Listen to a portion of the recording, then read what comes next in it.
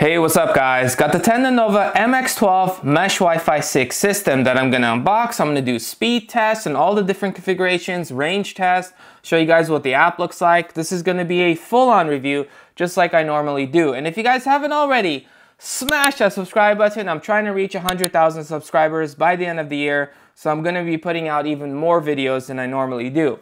So, this thing covers up to 7,000 square feet. Again, I will do a range test, so we'll figure that out. It has a speed rating of AX3000, which is pretty fast for a dual band mesh system. Now, what is a mesh Wi-Fi?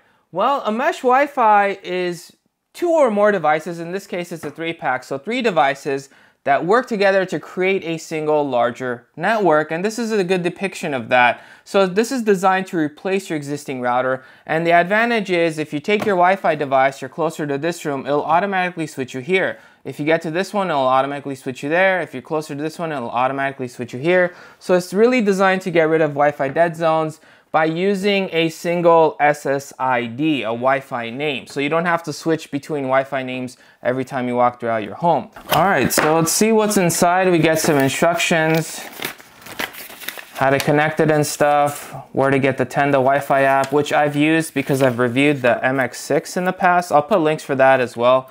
I'll also put product links in the description box below if you guys are interested.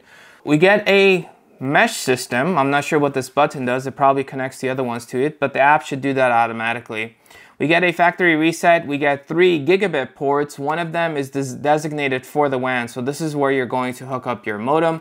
You have your power port, and yeah, that's pretty much what it looks like. All 3 of these are actually the same. So all 3 of these are individually routers, but in the same network, only the main one hooked up to your modem is acting as the router.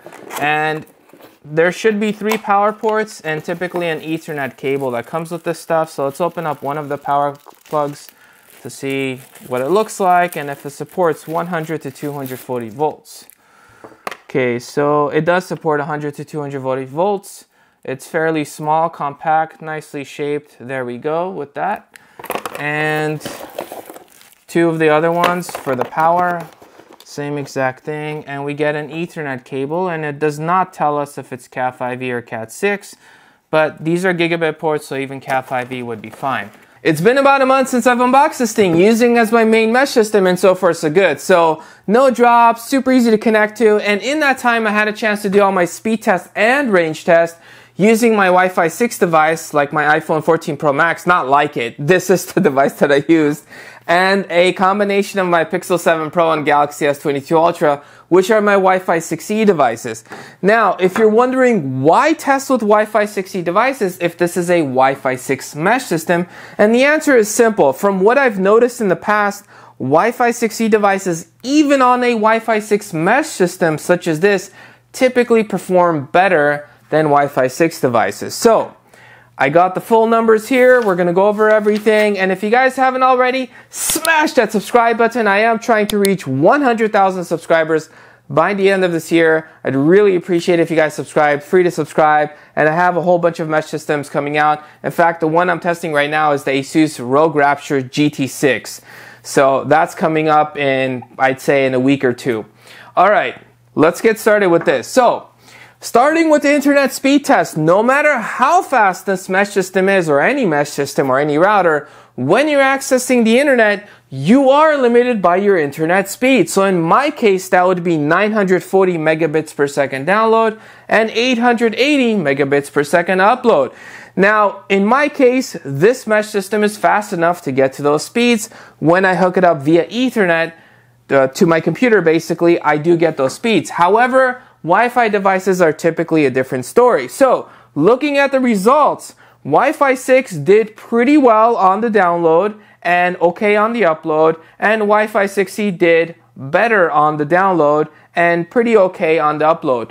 Now, these are typical speeds that I see with most mesh systems that I test. To truly isolate and find out the performance of this thing, I need to make my computer into the local speed test server. That way I get rid of my internet service provider, my ISP, and the public speed test server which I'm using, which is pretty much being used by companies and our people pretty much all the time. So this way I go from Wi-Fi device to router directly to computer, And in the case of wireless and wired backhaul, what I do is, if this is the wired one, I basically go near this guy and I do the speed test from here, which then jumps to this guy, which then goes to my server. Let's get straight into it with a single router configuration. We see an amazing increase in speed, both in download and then upload. And you could see that Wi-Fi 6E is actually doing better, pretty much almost being capped to gigabit speeds, which is the maximum possible speeds you can get with this thing because of the gigabit ports. Now, moving on to wireless backhaul, this is when the main one's hooked up to the modem, or in my case, the server, and this guy is 1 or 2 rooms away. In my case, it's around 40 feet away when I do my testing, and this guy is wirelessly talking to this one, and it is not line of sight. There are a couple walls. I mean, it is at an angle, so I'd say there's probably 2 or 3 walls, depending on how you're looking at it, that it has to penetrate to get to this guy. And looking at these speeds, there is a reduction in speed, as I would expect. So Wi-Fi 6 device did okay at best, really a decent drop, and Wi-Fi 6E did a lot better compared to Wi-Fi 6, but again, still a drop in performance. Now, wired backhaul is basically the same thing, except you have an Ethernet going from this guy to this guy, and that creates a fast and stable network. So when I do the speed test in wired backhaul, I pretty much get the same speeds as I did in the single router configuration, which is what I would expect. So overall, I would say it's very good for wired backhaul setup and okay for wireless backhaul setup. Jumping into range test. Now, range will vary based on location. If you're in between floors, if you have a lot of walls, thick walls, if you're in a building with a lot of walls and or routers around, all of this stuff is going to negatively impact your range. So the more of an open area you live in, the better typical range you're going to get. Now, I'm in more of an open area than I used to be, and therefore I got some pretty good numbers. At 20 feet away inside my place, getting really, really good numbers, hardly a drop. At 50 feet, this is when it was actually most impressive, because I'm actually outside and I'm still getting very, very good speeds, even all the way up to 100 feet, and it takes me all the way up to 300 feet. Granted, after about 100 feet, it does drop quite a bit, which is typical for these types of mesh systems. So overall, I would say it did fairly well. For setup and configuration, use the Tenda Wi-Fi app, which is available both on iOS and on Android. Very simple to use, gives you all the basic options you need, all the main options, I should say, even has parental controls included, which is always a good thing. And, you know, everything is clean and organized. Really, the only criticism I have with the Tenda Wi-Fi app is it does look a bit dated. So hopefully in the future they will update the user interface to make it look a little nicer in terms of a little more modern. But in terms of functionality, it's all pretty much there. It does give you most of the main options that most people would typically need.